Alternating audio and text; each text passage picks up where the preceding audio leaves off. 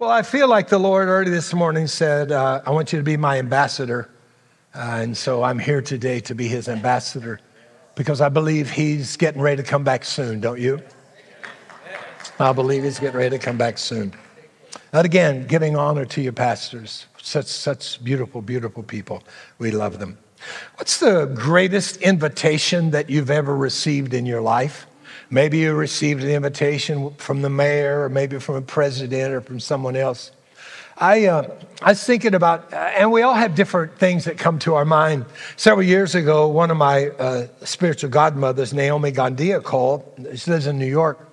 She said, Mariano Rivera from the New York Yankees wants to have dinner with you, a private dinner. And of course, I love Mariano, the cleanup, right? I mean, he could do it. And so we went to dinner with him, and then he carried us over to Brooklyn Tabernacle Church with Pastor Jim Sambala. I was able to go into his office and sit there in that place where he spends so many times of prayer. And then at the end of the service that night, I went out to get the taxi, and it was cold. It was December or January. And Mariano said, I'll go stand with you outside. So I'm standing there, and I'm thinking, country boy done good, man. I'm here, just from the cornfields of Illinois to standing here with Mariano Rivera. What great invitation. I think we all have different invitations that are given. They come in lots of ways, right? You remember the formal invitation somebody sends you? Then there's a casual invitation. And then we're in a new era today with social media. You get the invites online. And so it's good because then you can go online and see who's coming because they will have responded. And if it's those people that you just don't like to hang out with, you can push, sorry, can't come, interested, but not today. But I don't know of anybody who sends out a greater invitation than the King of Kings and the Lord of Lords, the Master Asker, right? He sends out a great invitation. In fact, today we're going to look at a parable that he taught about the story of himself, of how that he wants to invite people to his banquet. So let's look. Luke chapter 14. If you want to read along with me, I'm going to be reading from the Passion Translation, and I think it'll probably be on the Sky Bible over there if you want to watch and read along. Jesus replied with this parable. There was a man who invited many, say many, to invite him in a great feast. Notice it's not a funeral. I think some people think church is a funeral, but being around the Lord should be a feast, right? Like you experience here. When the day for the feast arrived, the host instructed his servants to notify all the invited guests and tell them, come, for everything is now ready for you. But one by one, they all made excuses. One said, I can't come. I just bought some property. I'm obligated to go and look it over. Another said, please accept my regrets, for I purchased 5 teams of oxen, and I need to make sure that they can plow. Another one said, I can't come because I just got married. The servant reported back to the host and told him of their excuses. So the master became very angry, and he said to his servants, go at once throughout the city and invite anyone. Would you read the rest of this sentence with me? Invite anyone you find, the poor, the blind, the disabled, the hurting, and the lonely. Invite them to my banquet. Wow. Yes. When the servant returned to his master, he said, sir, I've done what you asked and there's still room. So the master told him, all right, go out again and this time bring them. Not just invite them, but bring them all back. Persuade the beggars on the street, the outcasts, even the homeless. Urgently insist that they come in and enjoy the feast so that my house will be full. I say to you all, the one who receives an invitation to feast with me and makes excuses will never enjoy my banquet. Yes. Let's pray. Lord, we sense your presence. Thank you for this lighthouse in this community. Thank you for the heritage that is in this house. Thank you, Lord, not stop and go leaders, but leaders that are consistent, committed to you. Thank you, Lord, for this house. Thank you for everyone that's here today. Lord, we just want to look in this parable and hear what you'd like to say to us. So I pray humbly that you would anoint me because I know without you it's just words. So help me to say what you want me to say, and don't let me say anything I shouldn't say. And I pray today that you will be glorified, the saints will be edified, and the devil will be terrified in your name, Jesus. So when I look at this story about the kingdom, this is about the kingdom of God, is really what he's saying. He said, I want to tell you a story, but the story is really about my kingdom. The kingdom of God is here and now that we experience, but there'll also be the fullness of it when we get to that new heaven and that new earth. So he's saying, I'm going to invite you to come to a banquet, to a feast that's here, like you're experiencing now in your relationship with the Lord. And then one day we'll sit down at that table with him in eternity. And what a banquet that'll be. You know, I don't know what it'll be like, but it'll probably be greater than any banquet you've ever seen. I don't know if it's literal, physical, symbolic, but who cares? I'm just going to trust it. He said, okay, it's going to be a great one, all right? And I don't know the biggest banquet you've ever been to. I read the other day that there was the most expensive banquet that ever happened in Dubai. It was a 10-day wedding, and the price of that wedding for all of that was $44 million. Wow. But that's pale in comparison to the banquet that we shall be with the Lord and what we experience now. Amen? So he says, I want you to go out and let people know that I have a banquet ready for them, and it's a feast. I want to honor them and give them things in their life. So first of all, when I look at this, it's 2 points today. Number one would accept the invitation. Say, accept the invitation. So how many of you know without a shadow of a doubt that you've accepted the invitation to the kingdom of God and invited Christ into your life? Would you raise your hand and say, hallelujah, that's me. I'm in. I'm in. So we want to accept the invitation. So when I look at this, it says that, so he invited many. It was a great feast. And then he said, come, for everything is now ready for you. Come, everything is ready. You know, sometimes we get an invite to go to somebody's house for dinner or to go somewhere. And my lovely wife, Anita, whom I just celebrated 31 years last week of living with her, thank God, a joy in my life. And so she'll say to someone, if they invite us to their house for dinner, like probably you do, what can we bring? Because you always want to bring something, right? But Jesus, in telling this story, says, everything's ready. Yeah. You can't bring anything. Yeah. Right. There's nothing you can bring. There's nothing else Jesus has to do. He went to the cross and he said, it's finished. So when he invites us to come, he just says, bring whatever you're dealing with and lay it at the feet and let me take care of that. Let me forgive you of your sins. Let me give you a hope for eternity. And let me give you a purpose for living. Just come as you are, is what he's saying. You can't bring anything to that. And the second thing I see in this, they begin to make excuses. Isn't it interesting how people make excuses? Let me read a few excuses to you. This is real excuses from the Metropolitan Insurance Company. And this was published. These are real excuses that people gave for a wreck. And here they are, reasons or excuses for automobile accidents. An invisible car came out of nowhere, struck my car, and vanished. A pedestrian had no idea which way to go, so I ran over him. I'd been driving for 40 years, fell asleep at the wheel, and had the accident. Here's another one. The other driver was all over the road. I had to swerve a number of times before I hit him. Here's my favorite. I pulled over from the side of the road, glanced at my mother-in-law, and headed over the embankment. Yeah.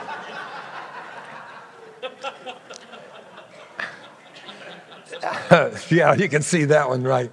Excuses. The world we're living in today is a master of excuses. Somebody said an excuse is the skin of a reason stuffed with a lie. And people are always giving an alibi why you can't come to church. I can't come to church today. I can't do this today. I can't do that. And so what happens is eventually those alibis become a lullaby in their life. And they fall asleep and they fall away from the Lord. So he says, look at this. He said, they all began to make excuses. One said, I just bought some property and I'm obligated to go and look it over. In other words, here's what he's saying. I can't come. I've got to take care of my stuff. Say stuff. We all have a lot of stuff, don't we? We have so much stuff, we have rental units to put our stuff in there that we'll never use anywhere, right? Stuff. We're living in a world today in which people are possessed by their possessions. Stuff. Got so much stuff. You got to take care of your stuff. I work 6 days a week. Today's Sunday. And, my stuff. I've just got to take care of my stuff. You would never buy property without looking at it. If you buy property without looking at it, I've got some oceanfront property in Gatlinburg that I'd like to sell you. The second one said, I just purchased a team of oxen, 5 teams, and I need to make sure they can plow. So the second excuse is, my job just keeps me so busy. My job just keeps me so busy. I'm working at that, and yeah, I know I should come to church. I should give my life to the Lord. I should be part of it, but I'm just so busy with my job. Throughout the years of preaching, I've been preaching, 50-something years now that you reminded me of that. And, people will come to a pastor and they'll say, I just need a job. I need a job. Please pray I get a job. So the intercessors of the church and begins praying, let's pray that Thomas gets a job. So Thomas gets a job. And then Thomas gets promoted. And Thomas gets promoted. And he gets promoted. And he becomes so successful. He's running 2 or 3 different places. And now Thomas, who once had nothing until he came to the banquet and sat down at the table with Jesus, and Jesus fed him success. And now he's so successful, he doesn't have time for Jesus. I think sometimes when people use that excuse, I'm so busy at my job, we should say, you know what, let me pray for you. Lord, I pray you'd take Thomas back to the place that he didn't have a job, but he had a heart for you, Lord. And the next guy says, he's probably had a decent excuse. He said, I just got married. In other words, my family's taken up my time. My family's the most important thing. He was saying, my wife won't let me come. That's not an excuse. In that culture, if the man was invited, the woman was invited. But isn't it interesting how that we can let family become an excuse that keeps us from the banquet table of the Lord? Oh, it's Sunday, but we got Little League. We got rodeo. We got soccer. We got this. And the Titans are in town today, and it's a family day. And so we need to go out for that, right? See, a lot of parents live their life vicariously through their kids. You weren't a sports star, but you sure believe that your kid is. And you'll take them out of church on Sunday so that you can make sure that you get every game that there is. But the chance of your kid ever making it is 0.04%. But yet you're spending all of your life teaching them the most important thing is sports or what you do in life. And then they become a young adult and you come crying to the pastor. Please pray for my kids. Please pray. They're so far from God. You know why? You became so successful. You became so occupied with that and you didn't have time with him. And now you're missing the greatest thing you could ever do. Christmas is coming soon. I love Christmas. You know what day Christmas is on? Sunday. So already some of you are thinking, are we going to have church on Christmas this year on Sunday? Christmas is it's a family day. Heck no. Christmas is about the Messiah who came into this world and he gave his life so that we could come to a banquet and sit down and have eternal life. So they all had excuses. So the servant came back and reported to the master and said, everybody had an excuse. And the master was angry and he said, okay, go out through the city and invite anyone. He said, I want you to go find the poor. I want you to go find that person that feels like they could never come to a banquet because they're poor. I could never bring anything. What could I bring? I'm poor. I have nothing. You don't understand. I could never bring a gift. I couldn't bring flowers. I couldn't bring anything. And Jesus says, go find that person that feels like they're too poor for anything else and let them know they have a place at my kingdom table. And he said, then I want you to go find the blind. Isn't it interesting how that sinners act like sinners? I see sometimes Christians say, well, I just can't believe they act like that. They act, I just can't believe they wear those clothes and they act like that. What do you expect them to act like? They're sinners. They're blind. They're bouncing into things in life, trying to find something that'll satisfy, and they bounce off of this, and they bounce off of that, and they bounce off to someone else. But Jesus said, I want you to go find those that are blind, and I want you to grab them by the hand and say, you know what? I once was blind, but I found Jesus, and Jesus changed my life. Go find the blind. Go find the poor.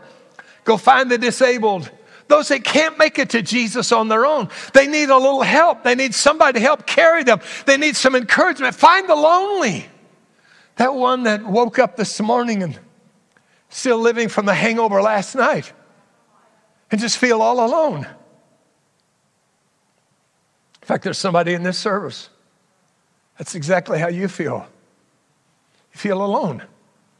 It's strange to feel the love that you feel in this house, because your temperament is that you've always felt alone.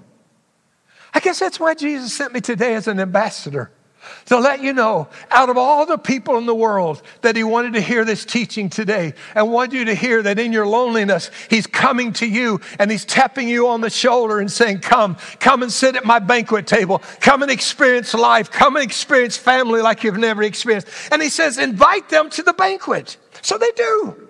And he comes back and he says, sir, we still have room. So look at this. He says, first of all, accept the invitation. Second of all, invite everyone. And this time he says, go and bring them. Bring them. He said, go and bring them. Persuade the beggars on the streets, the outcast, even the homeless. Urgently insist that they come in and enjoy and feast so that my house may be full. I don't know if God plays poker or not, but I believe he likes a full house. I believe he's saying to us today, every empty seat that you see here today, he's saying there's somebody that's lonely, there's somebody that's an outcast that nobody else wants to deal with. And he said, I'm sending. Why do we struggle in life by not inviting people to church? Why do we struggle in life of not talking to people about Jesus? I think one of the reasons is that we don't feel perfect. But here's what the Lord would say to you today: if you don't feel perfect, you're the perfect person that he selected to win the people in your sphere of influence. You see, you have a sphere of influence of people that you work with, and some of you don't even want to work. You don't like to work with them. You think, man, I wish I had a different job, but I don't even like to work here. Why am I working here? Could I tell you, sometimes you're working there because of all the people that the Lord would trust. He's going to trust you to be an ambassador, to work with those people, to build a bridge so that you can invite them to him, invite them to church, bring them to church. See, the very thing that you feel like that makes you imperfect is the very perfect reason that Jesus puts you there. The very reason that you feel like you're disqualified by being somebody, well, I couldn't talk to anybody about Jesus. I couldn't invite somebody to church because I'm still struggling with struggles in my own life. I'm still struggling with addiction. I'm still struggling with this and still struggling with that. But you're here at church. You see, the very thing that you feel like that disqualifies you and discounts you is the very thing that God sees that qualifies you. So you look at somebody and they say, oh, I couldn't go to church. The roof would fall in, right? We hear that. The roof would fall in. And you say, but I go. Yeah, but I'm struggling with this. But I struggle with that same thing. You do. See what I'm saying today? We think it's up to the pastor. It's up to the worship team to go out and make sure the house is full. No, here's why the Lord sent me today. He's saying, look around you. Everybody here is an ambassador for me. Everybody here is a servant. And I put you with strategic people already in your mind. 2 or 3 people have come to your mind and saying, yeah, maybe that's what the Lord wants to do. Maybe he wants me to invite them. Maybe he wants me to bring them to church. He wants me to bribe them. Hey, come to church with me and I'll buy you lunch afterwards, right? The very thing that you think counts you out is the very thing that Jesus is counting on. Several years ago, you see, sometimes in theology, there's a term called redemption and lift. Redemption and lift means that we get saved, we get redeemed out of sin, and we're lifted to a different place. And what happens is that we hang around with Christians. We hang around with our family, that's good. But we don't really have any contacts with people that we should be inviting to the banquet. Several years ago, about 7 or 8, Anita, I guess, the Lord spoke to me and he said, who are you trying to win? Well, every Sunday, Lord, I preach a message, give an altar invitation. No, you as an individual. Who are you? So I said, okay, Lord, what do you want to do? And the Lord said, I want you to hire Al Cardiella, a trainer in town, expensive, and I want you to get him to train you and Anita. I said, Lord, that squatty little Italian, foul mouth, whoremonger, one woman to another, surely that's not the target. Yeah, that's him.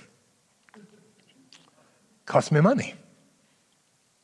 So we work out and he's foul-mouthed and telling stories and carrying on. And Nita, do you ever think this is going to work? This is going to work? But I kept doing it because I felt like the Lord put me in his life to give him an invitation to change his eternity. That went on, I don't know, we paid Al for several years. Right now, I guarantee you Al's sitting in church at the Father's house in Leesburg. He's the first one that posts on social media everything that happened in the sermon. God just blessed him with 2 little twins. He does more and more to invite people. And I look at that and I say, thank you, Lord. Thank you, Lord. Now he trains us for free. But anyway. And so while I'm working out at the gym, this other young guy, a teenager, comes up and he's training, working. And I say, hey, Norm, God loves you, man. You ought to come to church. I'm an atheist. I don't believe in God. I said, okay, that's cool.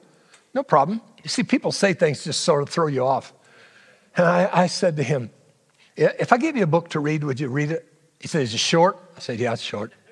So I gave him the book, and I just kept encouraging him, kept building a bridge, not condemning, not hard, not preaching at him, not saying you're on your way to hell, you're going to hell, but just being kind, being compassionate, being what Jesus would have. We don't need anybody else standing on the street corner and telling everybody you're going to burn, you're going to hell. We need people to reach out a hand and say, I love you, I care for you. Is there anything I can pray with you about? And let God open a door that'll change their life.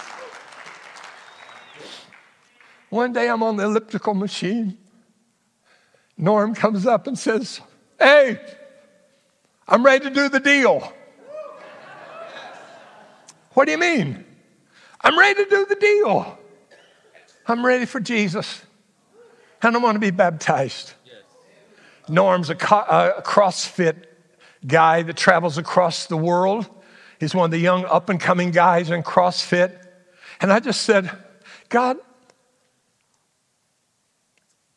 would there have been anybody else that might have reached Al and Norm? Maybe. But what if not? I challenged my staff. I said, you give me the names of 3 people that you're praying to lead the Lord that are sinners. Not somebody goes to another church, but somebody that goes nowhere. And we're going to pray until we see them come to the Lord. I give that challenge. And one of my guys, that's one of my armor bearers, he goes to a certain restaurant all the time and he meets people. He befriended the bartender there, and the bartender started coming to church, and the bartender invited another bartender. They came to church. Another one came to church, said, I've never been to church a day in my life. They invited Sarah, who was going through cancer, lost all of her hair. Sarah came to church. She gave her heart to the Lord. And Sarah said, I took this serious, Terry. I took it serious. And I went and invited the worst person I could ever think about to come to church. And Sean said, I thought, when she gave me his name, I thought, dang, I wouldn't invite him. He's never going to come to church. The guy looked at Sarah and he said, nobody has ever invited me to come to church my whole life. And I'll come with you, Sarah. I will. Who is that for you? Would you watch this video? Allow the Lord to speak to your heart.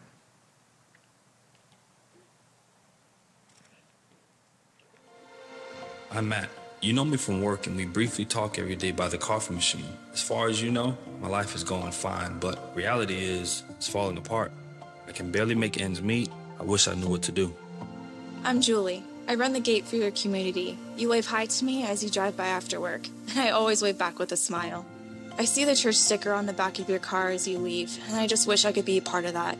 But my shyness has led me to a point of loneliness, and I just lose more hope every day. I'm Navik. I don't know much about you, but I do know that you're big into that church thing, and that you like your coffee order with light ice and no water. Most days I'm content, but sometimes I wonder what the purpose of life is. I wish I could ask if you knew the answer, but you seem so busy. I'm Brennan, your personal trainer. I'm sure you think I have it all together because of my fitness level, but I've made a lifestyle of chasing a perfect image to feel valuable. I never feel satisfied. I see how you walk around with an inner joy that you say comes from your God, and I just wish I could have that. I'm too proud to ask to go with you to church, but I just wish you would ask me. Wow. Don't say no for people. The people that the Lord has brought to your mind a few minutes ago, don't say no. Don't say they wouldn't come if I invited them. Say, but what if they asked me a difficult question? Just say, you know what? I don't know that answer. I know somebody who knows all answers, and that's Pastor Barry. I'll find out. Put it on him. But just say this to people. Hey, would you come and see? Come and see. 3 weeks ago, we had a big memorial for one of my best riding friends. We ride motorcycles. We've done the Kyle Petty charity ride across country 2 or 3 times. He's got a lot of contacts of NASCAR guys. It was the week of the hurricane, so we had a lot of NASCAR guys flying in, but they couldn't make it because of the hurricane. But when we were there, one of the guys that was Jeff's friend said, you know what, Jeff invited me to watch your church service online. And he said, I do that every once in a while. But then he paused. And he said, but when I walked in the foyer, I felt something that I didn't feel online. When the worship started, I experienced something that I couldn't experience online. That's all I'm saying, folks. Just tell people, hey, come and see. Come and see. It ain't your grandma's church. Come and see. It'll make a difference in your life. Now, before Pastor comes and gives us all an invitation to come to the banquet, I want to pray for you that are Christians. Those of you that during the teaching, somehow Holy Spirit began to bring maybe 1, 2, 3 people to your mind. You say, yeah, Lord, I know that I need to build a bridge. See, I'm not one of these great people that always walk into somebody and say immediately witness to them. I'm not one of those people. But I am one of those people when the Lord lays in my heart somebody who's far from him. I'll build a bridge. I'll love them. I'll care for them. Here's a prayer I pray every day. Lord, help me to be an influence in somebody's life today. And if you open the door, help me to witness to them about your love. I want to pray for you. I feel like I need to impart something to you before I go back and preach at the other church. We got 5 more services? All right, so.